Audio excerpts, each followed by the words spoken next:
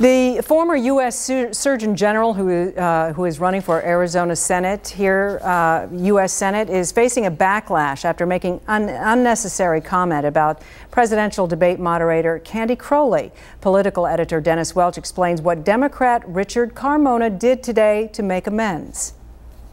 Now I know Candy Crowley fell, geez. You're prettier. That was the comment that had Arizona's political world buzzing today. It came during a very heated debate with his Republican rival, Jeff Flake.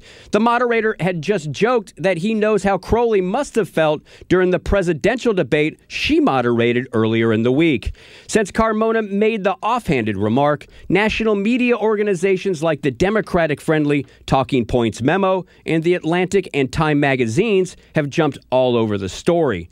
Carmona wasn't available for an interview, but he did issue a brief statement through his campaign. It said, quote, "I regret the remark and I apologize." Flake said his opponent did what he had to do. I'm glad he's apologized. He should have apologized. That was not a funny joke under any circumstance. This all comes during a very critical point in the campaign, as Flake has been trying to paint Carmona as someone who has a problem with anger and with women. Dennis Welch, 3 TV.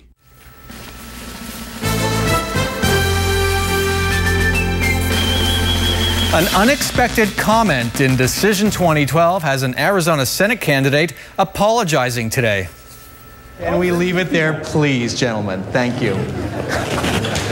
Now I know Candy Crowley fell, geez. You're pretty.